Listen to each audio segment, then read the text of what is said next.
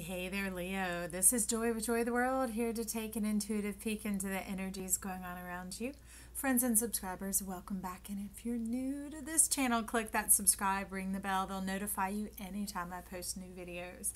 Also, if you find you like the content we provide here at Joy of the World, give us that big thumbs up, like and share. Share with your friends, share with your peeps, share with your family. Let's help get this message out about Joy of the World. These are energy sessions right here to help you level up into your best dreams and your best self.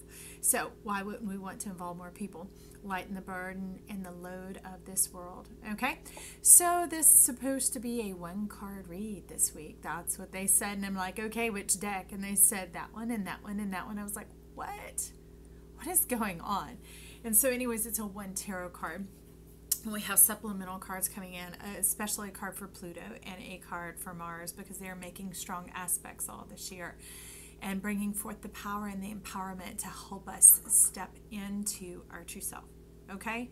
Also, if you're wondering where I was last week, Hurricane Sally came on through, took our power out, and so it was impossible to upload the videos. But I am back now. We are ready to ride on. Okay, Leo, let's see. Let's see what you got going on. We got the Mystical Dream Tarot for Leo. What's Leo's card? What are we focusing on this week? What's going on? Bring forward the light. Too many. And truth in the situation for you guys. Awesome. Glad to have you here, by the way. Thank you for tuning back in. Interesting. The Hierophant. I see the praise and the victory is trying to rise up. It's that awakening of your imagination, and our imagination is our connection to the cosmos at large, to the empowerment that is there. Like here, you're calling upon the mountains for the victory instead of seeing them as an obstacle. They are your power source. They are your resource. But it looks to me like you got something cooking up down here, Leo. In those lower regions, you're like, yeah, we about to boil, Joy. We got something going on. And I'm like, oh, it looks like greener pastures. So maybe it's time for some intimate connection as well. Hearing these different eyes popping up, you might choose to tune in to a Scorpio this week, a Scorpio. Shirley Q. Liquor, a Scorpio reading, and find out some what's going on there with the intimacy in the eyes. It's not just about sex and sexual connection. It's about the alignment of our embodiment of ourself, of our I amness, and coming into the truth and the power of who we are, that we can celebrate and uplift ourselves as opposed to hemming ourselves in and being imprisoned by it, which is very interesting because it is the Hierophant card. Let me take a closer look. There's something going on right around you. What are those? You're calling them glory bells. I see something, baby. You are sweet. Man or woman, whoever's here, there's something about you that's sticky sweet, like honey. It's attracting and it's drawing things in like ants to the picnic. But that means you have something to offer. You have something to give. You have real substance, real form. You've applied yourself and you've created, crafted, and honed who you are. This Hierophant is showing up way more as the Hermit card, of the having drawn within to get to know your truth, your true alignment. Okay, so enough of that. Let's pick we're going to get a rune on this for you guys. The rune about this Hierophant / Hermit energy here for, thank you, Leo. Oh, it's me. Hello, Pop. I'm here. Is Joy. Okay, let's take a look at this. Travail is ended. Fruit bearing, new energy, clarity, and heaven on earth. And I see you as staking your claim, your rights to this heaven on earth, because it is yours. It kept being bypassed and moved on to another. When we don't know our rights with the alignment of the eyes of who we are, what we're here for, and what does belong to us, it can be misused or sucked out of us, or extracted, coerced out of us. It can even cause us to be unaware, right? Clarity here, and to be unaware of what truly is our nature, what is our reward, what is our benefit. Gotcha. You're like, ding, ding, ding. The benefit of who we are. The benefit of who you are is your sun and your moon aligning here, and that brings in a whole new level of clarity. It clears the air around you, and it gets away and dissipates that old energy that had been sitting around. Actually, you're saying the old synergy, some old connections that you had to thought patterns, but especially it's talking to people. Synergy could be love connection, it could be friendship, it could be family members, it could be business, it could be charities, wherever else that it's been going. But it's just time for a new day. Let's just put it like that. New synergy, calling on to the mountains and the resources of the connection support that's here to empower you. All right, it's important for you to be empowered, because as you are, the manifestation of who you are when your streams are tuned on your Wheel of Fortune, on your zodiac chart, on the Eye of God, it brings in the things that are innately and inherently you. And it brings in a form and a capacity that others can see and grasp and get their mind around. And therefore, you're a facilitator of life here on earth, thus the heaven on earth down here. Okay, you become a wellspring of joy. I'm liking that. I'm liking that, Leo. So we're going to get a moon oracle for you. Hello, if that's one card, I'll take it. Nope, it's two. It's two. Let's get some clarity here for Leo about this benefit. I see you. There we go. Ooh, peace. Talk about the peace that's blowing in that upper stratosphere, that atmosphere, and those connections. Peace is when there is no struggle. There's no power struggle. There's no competition, and that doesn't mean sports. We're talking about one-upping, bettering, arguing for the sake of winning. That whole struggle, strife, that whole energy is being dissipated here, and you're being synergized with peace. You're connecting with people who know who they are and have a great concept of themselves, but they're also imaginatively open. They're someone who has inspiration in their heart, so they bring something to the table as well. They are whole, and therefore they are offering of themselves, and it allows you to really stand in your best light and be able to offer of yourself, because Leo, as like the star on stage, you offer your whole self into whatever it is, but this brings in that empowerment. And I see a bit of Virgo stepping in here, some Taurus energy as well, and that's on the love front, people. Okay, so it's talking about giving a rest to your high priestess, male or female, high priest, high priestess. It's that, you know, overworking of this zone, this region of the intuiting, which is where projections and, of course, that old synergy, right? These old mindsets could go and could cloud you and to cause a lot of clout, a lot of other unnecessary humdrum going on around you.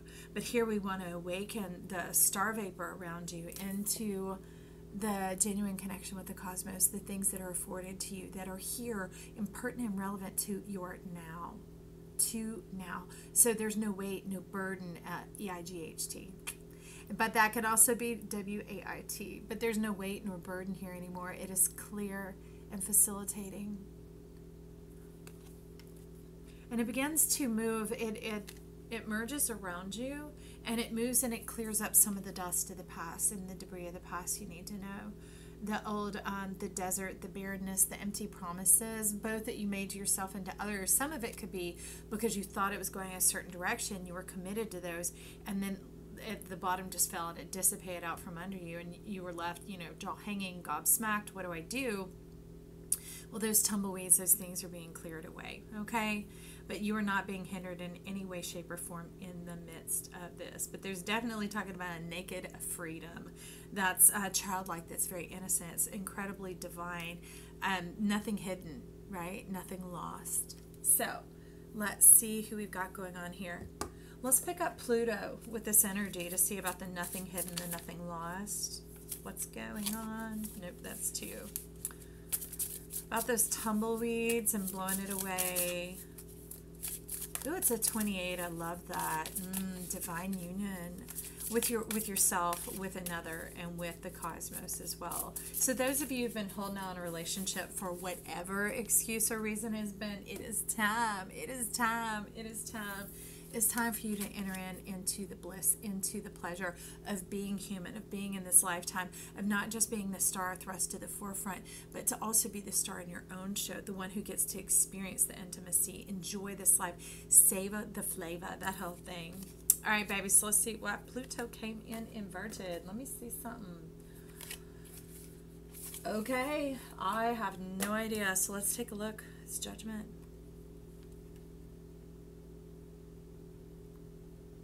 Some of you, it's about rising up as a writer. That through writing, it creates a new connection with yourself, a new clarity with yourself, a way to feed into yourself and divine who you are and decide who you are. Because you're talking about a kind of like a stream of consciousness journaling. It's like some people lucid dream. It's like you lucid travel when you journal, and that's what you're talking about here. And it awakens your tree of life. It opens up the furrows, and that you're talking about the implements between the wood rings, the layers of time. It opens up the implements. Well, that talks about some of your tools, giftings, magician, resources are tucked away between those folds and the crevices of the tree of life. That you it's bad grammar, but you're saying you hidden them away. You hidden them away in the meantime to keep them safe. They were tucked away in that solid state of matter, that they would be concealed and protected for this time. I love it. So as you begin to write, it opens up and it creates this kinetic electricity, this connection to oneself. It's very, very Tesla, okay? Synergistic, and that like attracts like, and your whole body, your whole self begins to be restored. Interesting. So this is very much a reiteration of what's in these mountains. Very much so. And it creates that Kundalini experience going on, the awakening of the divine in yourself, parts that you just didn't even slow down to take time to acknowledge. Therefore, because they went unnoticed, you didn't afford yourself the advantage nor the opportunity to communicate with them, to utilize them, to dance with them, is what they're talking about in the divine dance. So let's get a credit card on this Pluto judgment coming in, the divining. You're talking about dividing, but you're calling it divining, the divining line. So that's bringing yourself together to be whole brain. And when we're whole brain, we definitely do see things clearly. And talk about an opportunity for joy right there, opening up. That's like that mountain bringing forth its goodies. All right, so let's get this out on the judgment, the Pluto. Thank you. For Leo. Oh, baby, underneath that earth, look at y'all, tree of light is being watered, is being gestated. It's all lining up. It's all lining up exactly as it should. It's right on time. And that's the neat thing, is our higher self will protect us and divine these certain things, like hidden within the folds, right? For a time such as this, to bring it forward.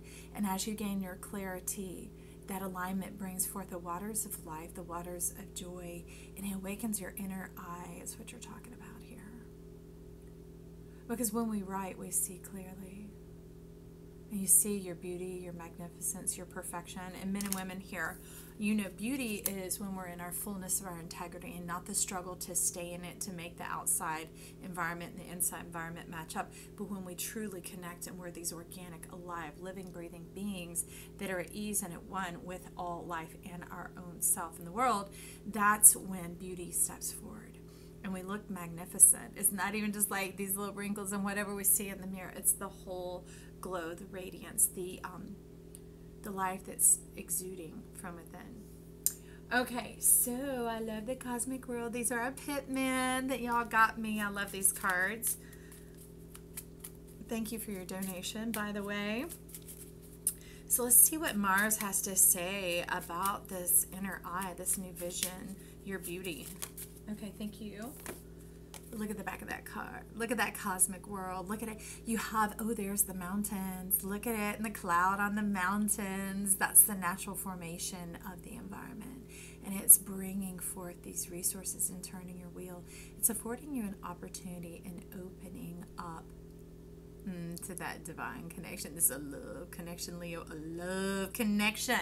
So let's see what we got going on here. We have the Jack of Hearts. Stop fighting yourself when it comes to this. You know, so the one that this guy at the top is like when you're friends. Yes, they were friends because we were young. If somebody did it now, I'd think twice. But they'd take your hands and make you stop bopping yourself. You can tell I had a brother, right? So this is you kind of like making it hard on yourself, harder than it has to be, because you think that you have to deserve this, you have to earn this, that somehow you're not good enough.